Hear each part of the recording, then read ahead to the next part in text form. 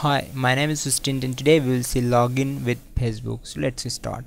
So here we need to type our credential of our Facebook. Just type your username and password. My username as my email ID and password, and just hit enter. So it will ask a permission to access some your age and some profile. Okay, and continue as a my hash. And you can see we are logged in. You just log out and again you can log in. Okay, so it's a simple. Today we will see how to log in with Facebook using PHP. So type it here google.com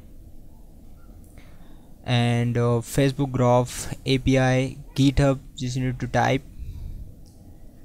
GitHub and hit enter and just click it here. So first we need to install Composer. So just copy this link. Okay, if you don't know what is Composer, you can write a comment. So first we need to create a project inside a XAMPP htdoc. So I am creating my project. Okay, FB login, and inside we just hold the shift key of your keyboard and open command window and just right click and paste that command it here and enter. So it will take a 1 to 2 minutes to install and to download the package from GitHub. So now it's I have paused the video and it's now generated the autoload.php.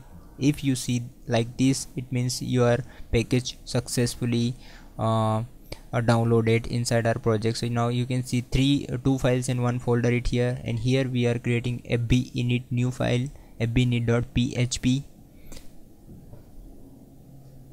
okay, and just drag and drop inside our code editor.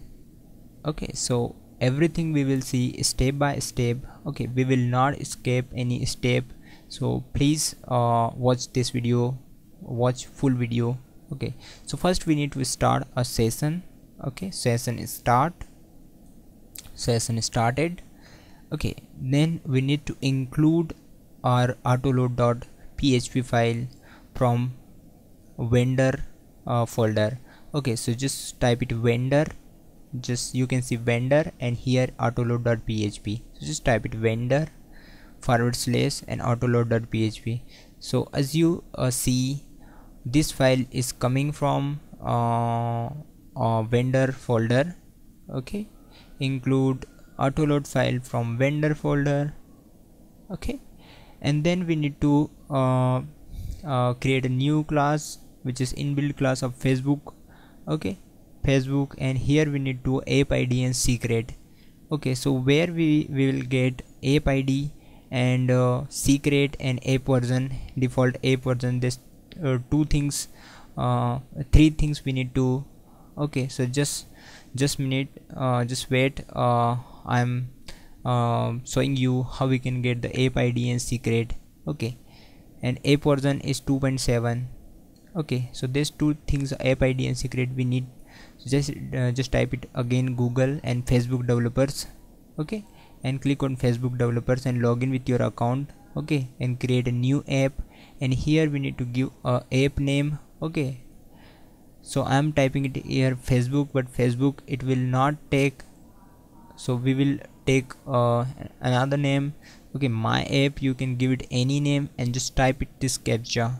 Okay, FHA F0HA, and here are services. Okay, lots of services, but we need to log in with Facebook. So you can see setup, we need to a web, and here are website URL.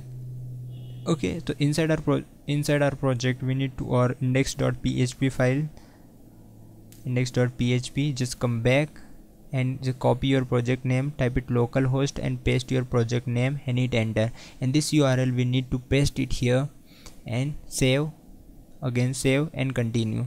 Okay, everything make sure default. Okay, and just click on my app and dashboard. Okay, and here your client ID and secret. Okay, after this tutorial I will delete this app. Okay, just copy and paste it here, and this is our app secret. Just copy and paste it here. Okay, and bam, we have done 50% task we have completed. then copy the URL it again, okay, and paste it here, okay, and here your app logo, okay, which will be a SD. Actually I don't have a SD icon, okay, so I'm just forgetting it. And site URL, save the changes, okay, and go to advanced and make sure everything it's default, okay, make it default. Just I'm checking it, okay, just we have done it. And now we need to drag and drop it here, okay, we have already. And here we will access some things from the FB, okay, so this is the class Facebook, and we are calling the method which is the get redirect login helper, okay. So this method will help you help us for getting the login URL of Facebook. So helper.get helper and get login, I think login URL, yeah, login URL. So it will take one parameter. So login URL is just we need to copy this our site URL and paste it here, okay, so this will work. So store this inside any variable, you can put it any name, login URL, and check it it's working or not. So just copy the login URL and put it print and paste it here, and let's run this project.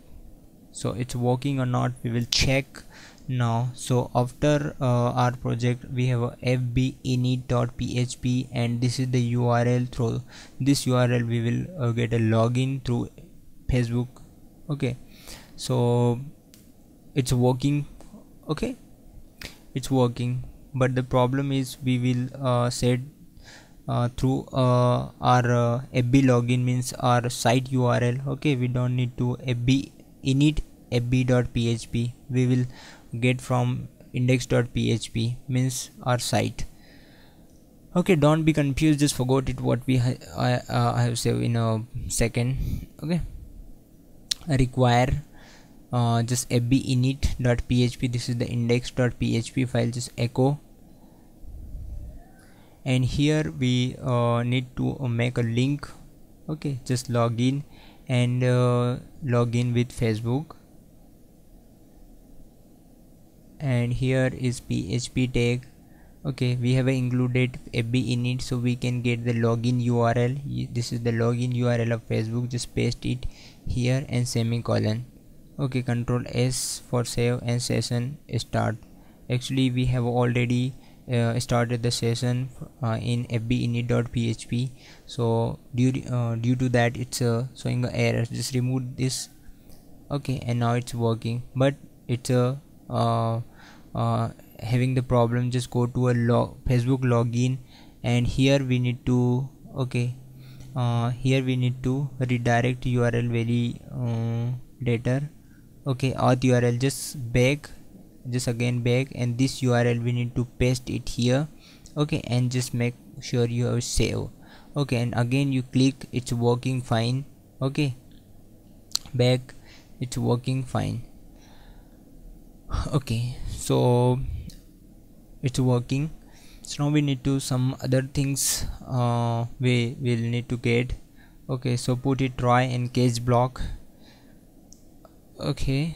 So we will need to get the access token of Facebook. So helper dot call the method which is get access token, okay. So it will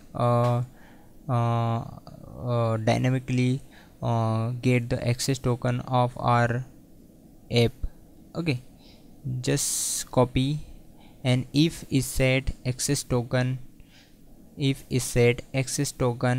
so we will store this access token inside a session. So $_session, and you can give it any name of your session. I'm giving access token, and just store this access token inside access token of our session, okay, and it's convert, you need to convert inside a string. Okay, so it will work fine, and it will not give any types of error. Convert to any string.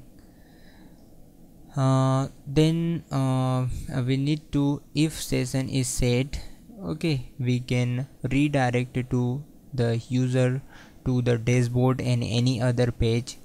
Okay, so if the session is set, you can see, so we are redirecting to the user to the same locations of index.php.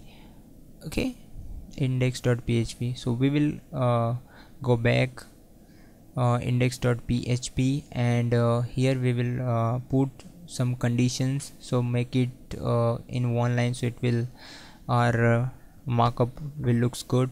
Okay, so if else, okay, and if end,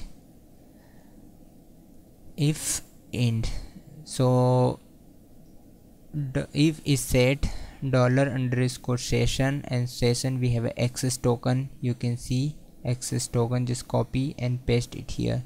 If access token is set, means session have some data. Okay, so we can log out, otherwise we will provide a link of login, okay, to the user, and refresh. So what the problem, I think some spelling mistakes I have done.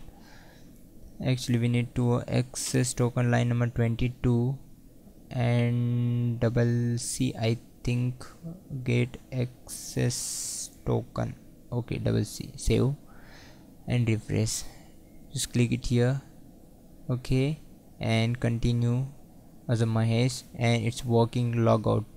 Okay, but when we click on logout, it will not work. So first we need to create a file which is logout.php. so inside our project we need to create a file which is index logout.php.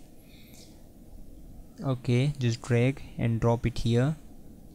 Logout, it will not work, okay, because we didn't type or didn't unset the session, okay, and didn't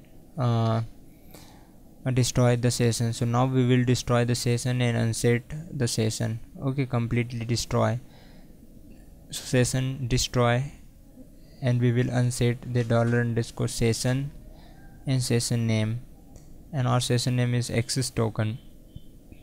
Just come back. Okay, and this is the access token, just copy and paste it here, and header, and we will after destroy the session, we will redirect to the user to the home page, and our home page is index.php. you can put any other page. Okay, and here include, okay, just log out.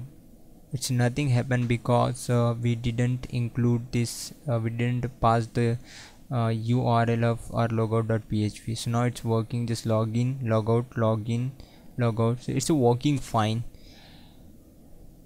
Okay, so now we need to access some data of user, like a username, I mean user's name and email and something like that. Okay, user's profile, we can do anything because we have set the access token and we are logged in with Facebook. Okay, so if session is set, just copy. Okay, copy. If is set, copy and paste it here. So AB and set default access token, and we know that our access token, we have a store inside our session. Just copy this access token and paste it here. Fine, and then we need to ab.get, and we are getting about me, means anyone. Okay, that's a local language, should be English, and fields, we wants to name and email. Okay, two fields we wants, and this is the resources. Okay, I mean name, email, okay, mobile, something like that. So resources dot get field, graph user, and it's put inside a user. So we want to get the user get field, and field is name. Okay, get field and users get field. Field means we want to a name. Okay, we want to a name of a user, so just control X and put inside a try and catch block and just paste it here. Control S and put it echo. Control S for save and just refresh, but here are again spelling mistakes. So see, again I forgot it, so now it's working. So just append the hello and username. Okay, hello Mahesh Rathore, logout, but it's showing the error message, undefined method. Actually we have forgot one more thing, is set, function is set and put inside. Okay, just log in with Facebook. Okay, it's working, login with Facebook. Okay, hello. So it's working fine, and it's a small tutorial for making login with Facebook. So if you like this video, please support me. Okay, you don't need to do any more effort to support me, just you hit the red button, okay, to subscribe my channel. So thanks, bye, take care.